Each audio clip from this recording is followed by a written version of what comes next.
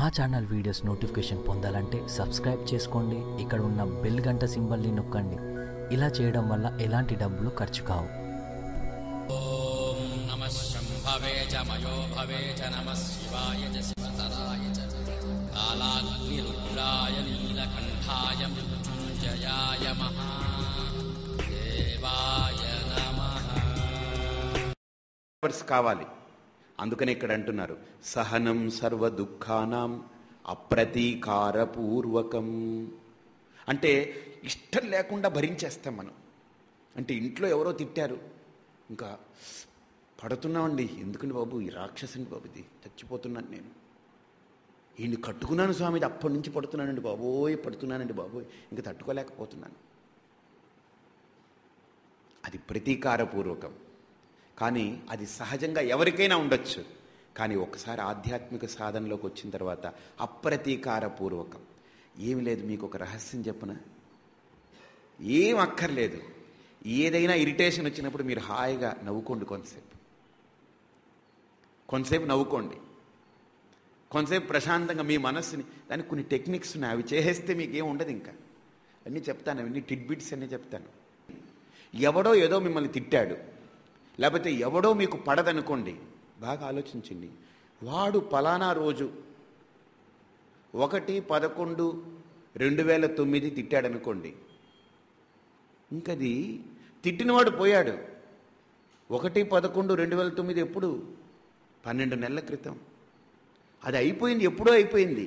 కానీ ఇప్పటికీ 13/12/2009 వరకు అది కంటిన్యూ అవుతుందని అంటే, వాడు పోయినా అది ఇంకా బ్రతికుందనంటే దానికి కారణం ఎవరు? వాడు కాదు, మీ మనసే. వాడు తిట్టాడు, వెళ్ళిపోయాడు, కానీ దాన్ని ఇంకా క్యారీ చేసేది ఎవరు?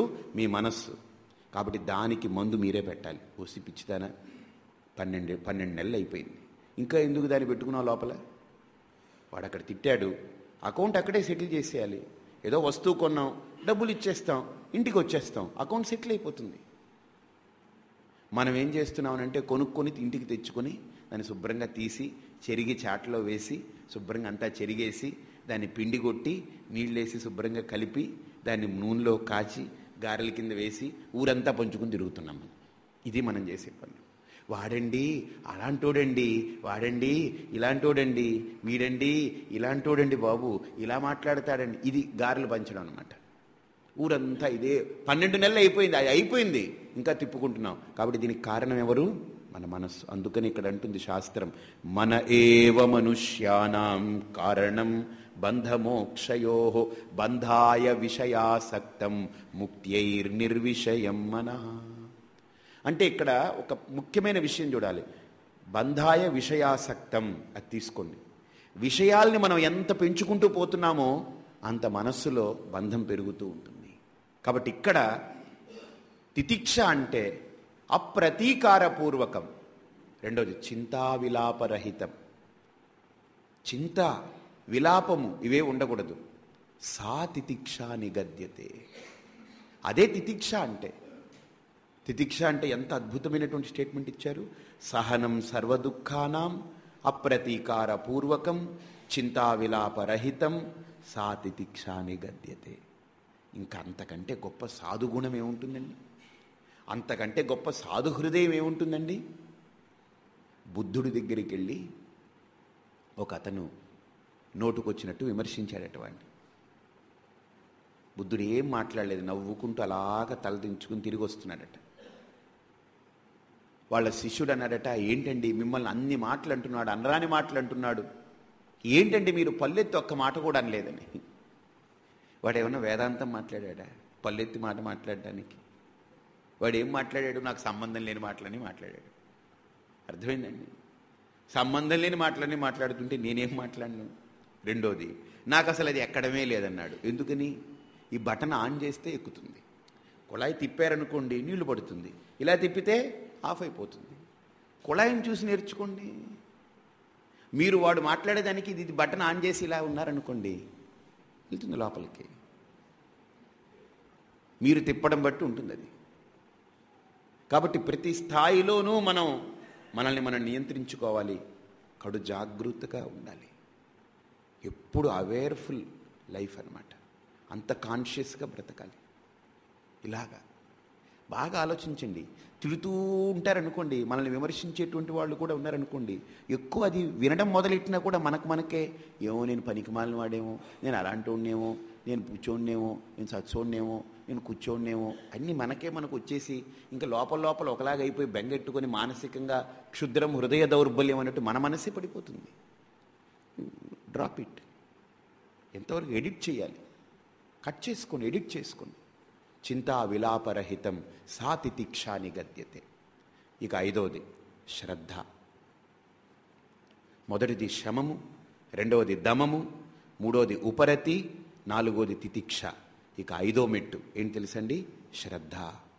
శ్రద్ధ అంటే దేని పట్ల కాదు, గురు వేదాంత వాక్యాదిషు సత్యబుద్ధి అవధారణ శ్రద్ధ కథితా సద్భిః యయా వస్తు ఉపలబ్ధయే. అంటే మనం పొందాలనుకున్నదేంటి? ఆత్మతత్వాన్ని, ఆత్మ చైతన్యాన్ని మనం పొందాలనుకుంటున్నాం. దాని యొక్క నిజతత్వాన్ని గ్రహించాలనుకుంటున్నాం. దానికి మార్గం ఏమిటి? వేదాంత విజ్ఞాన సునిశ్చితార్థా. దానికి మార్గం ఒక్కటే, వేదాంత విజ్ఞాన సునిశ్చిత అర్థమే దానికి ఆత్మ చైతన్యాన్ని గ్రహించడానికి మార్గం. కాబట్టి ఆ వేదాంత విజ్ఞానాన్ని మనం శ్రద్ధతో శ్రవణం చేయాలి. ఇక రెండోది, ఆ వేదాంత విజ్ఞానాన్ని చెప్పేటువంటి వ్యక్తి పట్ల కూడా మనకు ఆ శ్రద్ధ ఉండాలి. అందుకనే ఎంపిక చేసేటప్పుడే ఆ గురువుకి శ్రోత్రియత, బ్రహ్మనిష్టత, ఆచార అనుష్ఠాన వ్యవహారాలు ఇవన్నిటినీ మనం చూసుకుని ఎంపిక చేసుకోవాలి. అర్థమైందండి? అది మన కూతురికి ఓ మొగుణ్ణి వెతకడానికే మనం ఎన్నో వెతుకుతాం, మొత్తం వెతుకుతాం. అలాంటిది మన జీవితాన్ని ఆయన చేతిలో పెట్టి, అయ్యా సంస్కరించి నాకు మోక్షాన్ని ప్రసాదించేవాడివి నువ్వే అని మన జీవితాన్ని తీసుకెళ్ళి అతని చేతిలో పెట్టాలనంటే అక్కడ కూడా ఆ వ్యక్తిని ఎంపిక చేసుకోవాలి. శ్రోత్రియుడా, బ్రహ్మనిష్ఠుడా. గురువుకు ఒకటే లక్షణం చెప్పిందండి భగవద్గీతలో. సద్గురువుకి నిరాశీహి యతచిత్తాత్మ త్యక్త సర్వపరిగ్రహ శారీరం కేవలం కర్మ కురువన్నాప్నోతి కిల్బిషం. భగవద్గీతలో గురువు యొక్క లక్షణాలన్నీ అలా వడపోసిలా పోసి పెట్టాడని శ్రీకృష్ణ పరమాత్మ. అద్భుతమైన లక్షణాలు గీతలో చూస్తాం మనం. ఇక్కడ అటువంటి గురువు శ్రోత్రియుడు, బ్రహ్మనిష్ఠుడు. శ్రోత్రియుడంటే చక్కగా బ్రహ్మచర్యాది ఆశ్రమాన్ని అనుసరించి ఉపనయన సంస్కారం పొంది వేదాధ్యయనం చేస్తూ వైదిక కర్మానుష్ఠానరతుడై ఉండి మాతృసేవ పితృసేవ చేస్తూ సద్గురువును ఆశ్రయించి వేదాంత చింతన చేసి ఆ బ్రహ్మనిష్టత్వాన్ని పొందినటువంటి వ్యక్తే శ్రోత్రియ బ్రహ్మనిష్ఠుడవుతాడు.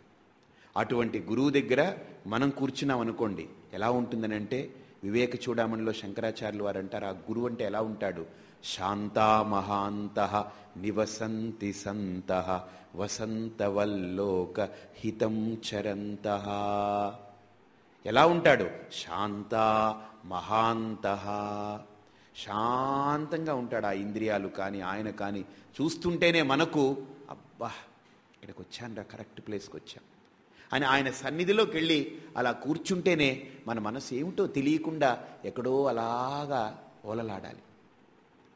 ఆ సన్నిధిలోకి వెళ్ళగానే అలజడి, ఘర్షణ, ఉద్వేగము, ఒక రకమైనటువంటి హావభావాలు, గంభీరాలు, లోపల ఒక రకమైనటువంటి గందరగోళాలు ఇవి రాకూడదట.